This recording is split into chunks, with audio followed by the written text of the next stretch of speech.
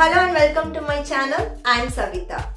Today I have come up with a video to show you how to paint an armoire dresser for a traditional South Indian look puja cabinet. The traditional South Indian puja cabinets are in dark brown color with a touch of gold. I will also show you how to add a step inside a cabinet where idols can be placed. Before going into the video, I want to share pictures of other projects. These projects were carried out by other people who have watched my video and tried out some DIY projects by themselves. Thanks to all the folks who tried out and for sharing the pictures.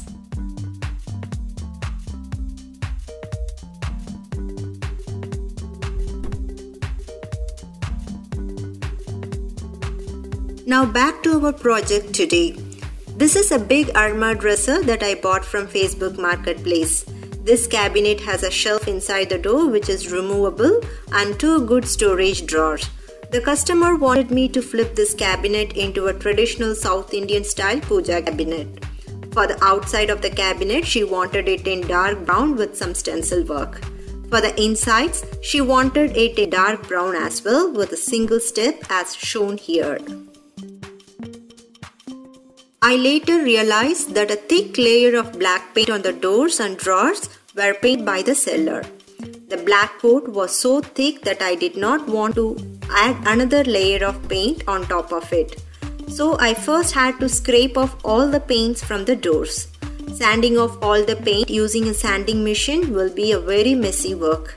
Fine black paint particles would settle down everywhere if I did that. So I decided to use a paint stripper and then scrape the paint.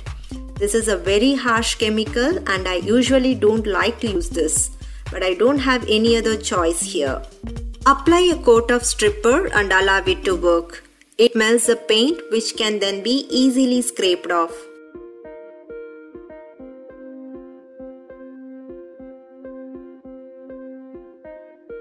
Since this door has an uneven surface, it made the task even more difficult. So I got it done from my husband and escaped away. Meanwhile, I got to other woodworks like making the gopuram and the step. Once the paint was removed, it needed a light sanding to give a smooth finish. We have also drilled the holes on the doors for the bells. For adding the step, I have used the already existing shelf which was removed from the cabinet. I have cut it into two sections, 6 inch for the top and 8 inch for the front. First, I have placed the 6 inch top portion using the studs that were already in the cabinet and then attached the 8 inch wood for the front using screws. I have also attached the crown mold which I have used for making the gopuram to give an embellished look. I used wood plastic to fill up the holes left over after removing the extra studs. Now I am done with all the woodwork and the cabinet is ready for painting. I have cleaned the cabinet thoroughly with plain water. For the dark brown color, I am using Java from Folkart. I applied 2 coats of this paint for the complete cabinet except for the front portion of the step. I am going to paint that in green and red combination. The cabinet has a very nice gold color hinges and I don't want to paint it. So I have detached the doors from the cabinet and painted it separately. Once the painting was completed, I attached the doors back.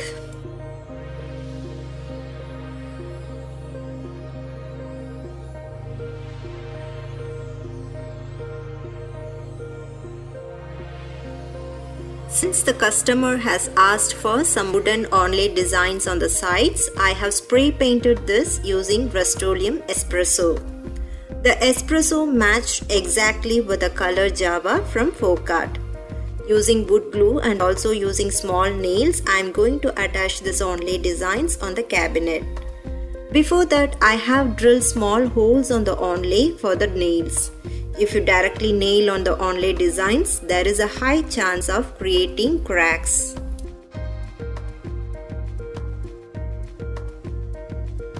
Now it's time for the stencil work.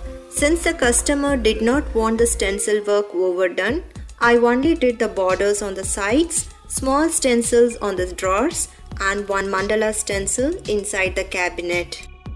The important thing to remember while stenciling is use a stencil brush and take very small amounts of paint and move the brush in a circular fashion. To give a South Indian temple painting look for the step, I gave a touch of orange and yellow color. I also gave black wax as a finishing coat.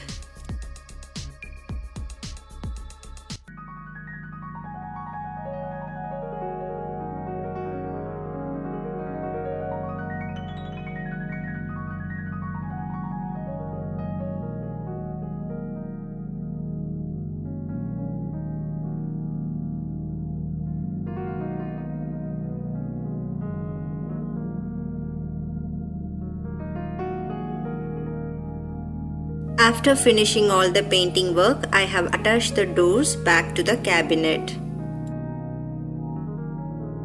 Later, using gold paint, I have highlighted all the edges.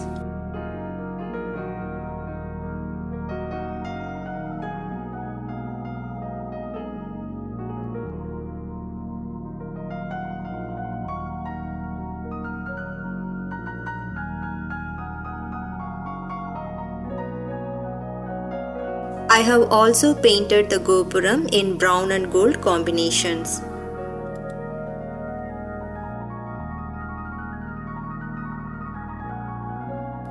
Finally, finishing the cabinet by applying water-based polyurethane as a protective coat.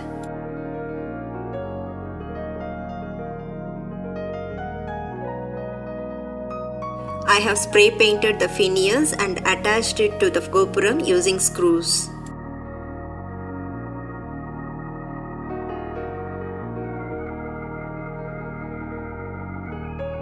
Once the polyurethane coat has dried, I have highlighted the doors using gold rub and buff.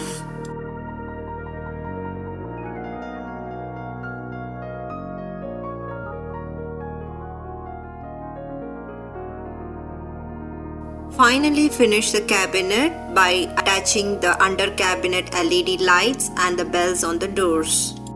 Hope this video helps you to make your own puja cabinet and transform it to give a more traditional appearance. For all the product details, please see the description box. In each of my videos, I have given unique ideas and DIY tips, so do watch my other videos without skipping. Subscribe to my channel and click the bell icon for the notification. Thanks for watching.